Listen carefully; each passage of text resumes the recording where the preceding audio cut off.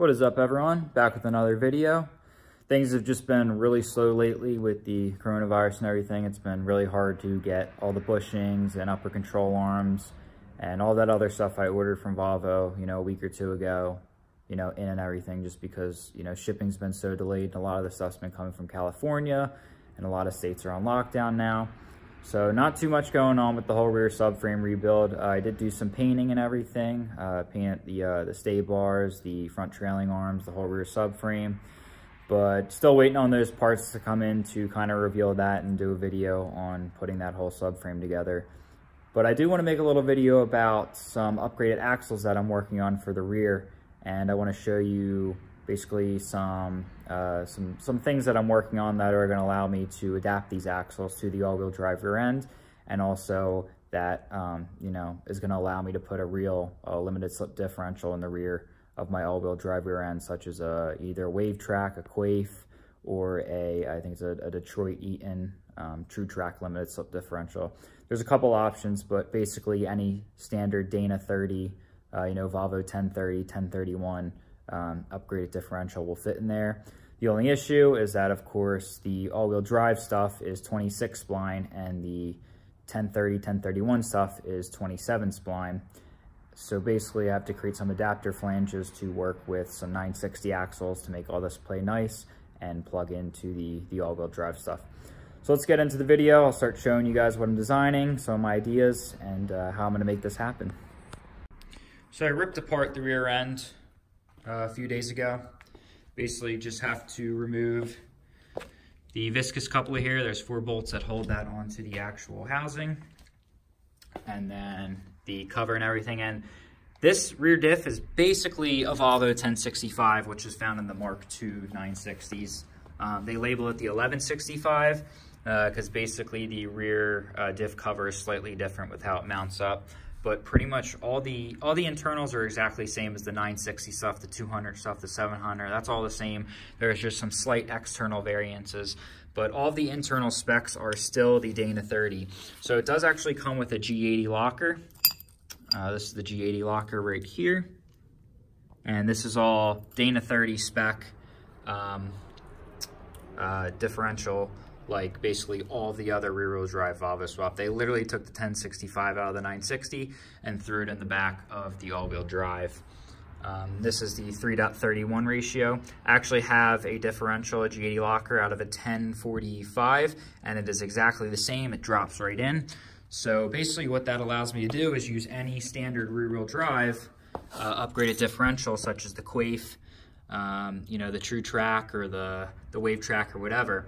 And the reason why I want to do that is because, we already have the G80 locker here. You can do the mod where I think you weld this or something. There's a flapper here that you cut the weight off or weld it or something.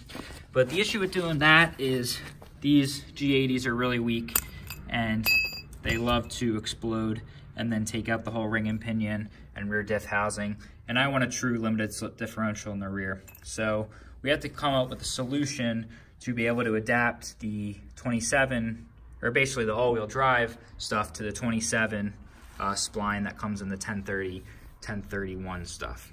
So I'm going to show you basically what I bought to allow me to start doing that. So what I picked up was a set of axles out of a Mark I 960. It's from 92 to 94, and they also came in some 780s. But these are the Mark I 960 axles, and these are the all-wheel drive axles. And just looking at them, you can see there's a hell of a difference. We have a 2 millimeter bigger middle shaft, and also the CVs are way bigger. You can see the difference in the size on how much wider these CVs. These axles are actually almost pretty much just as beefy as the front-wheel drive ones.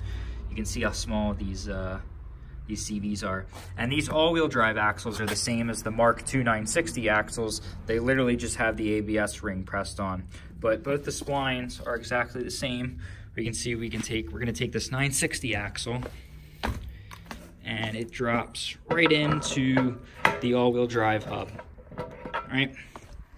And all we have to do to use these axles is swap over to the ABS ring. These actually fit directly into the all-wheel drive housing. They drop right in, no problems, and I'm going to show that real quick But why we care so much about these axles is because they have this companion flange right here that bolts onto the axle. This is all solid one piece.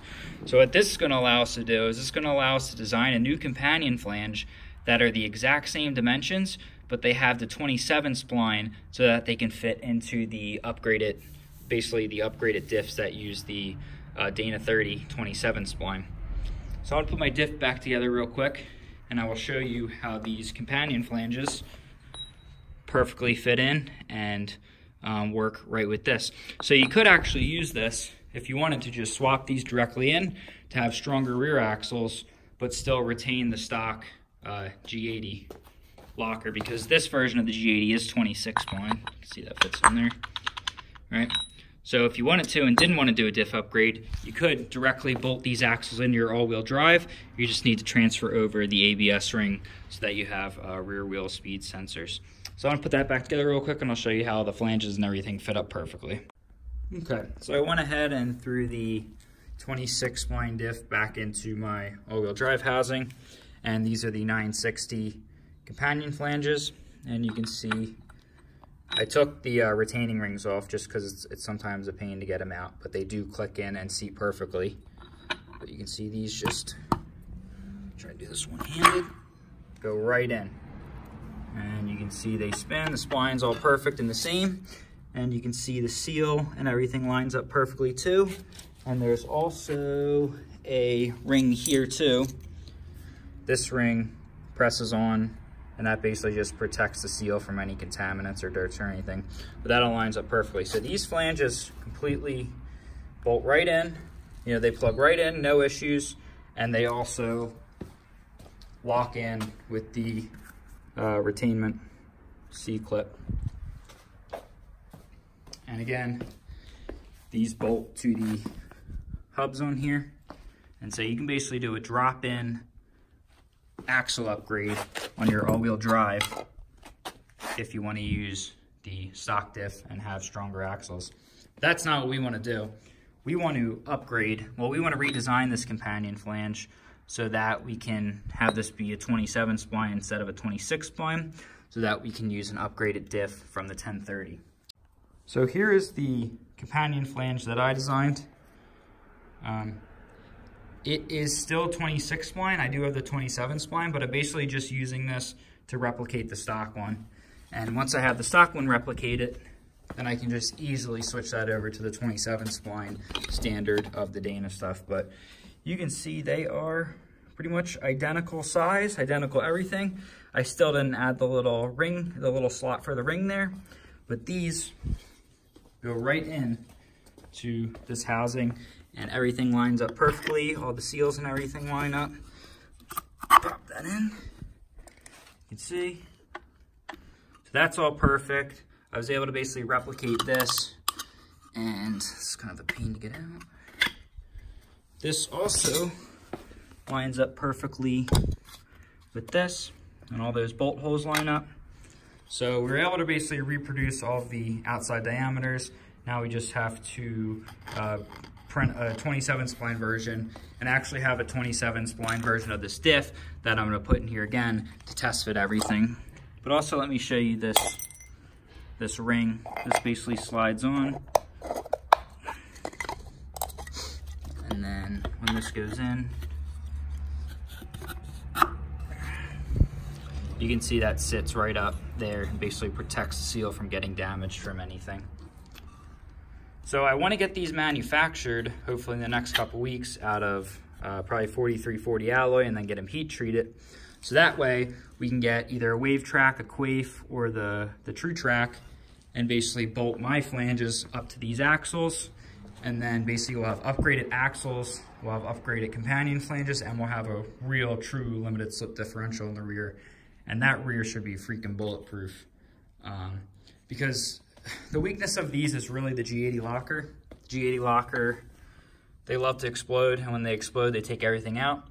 I think with a real strong limited slip differential in here, the companion flanges, the upgraded axles, I think it should be pretty damn strong, and probably the only thing that's gonna break next are either these cast caps or the ring and pinion. But I mean, the ring and pinion are pretty big. It's I think it's like a 7 a 7-inch ring. So it's a pretty big ring, and even if these break, we can always design maybe a new case cover that has integrated main caps, and then, you know, bolt that down, and that'll help stabilize up some of the rear. But I think this is going to be plenty for now by designing these companion flanges using the bigger, thicker 960 Mark I axles and a rear limited slip differential in the rear.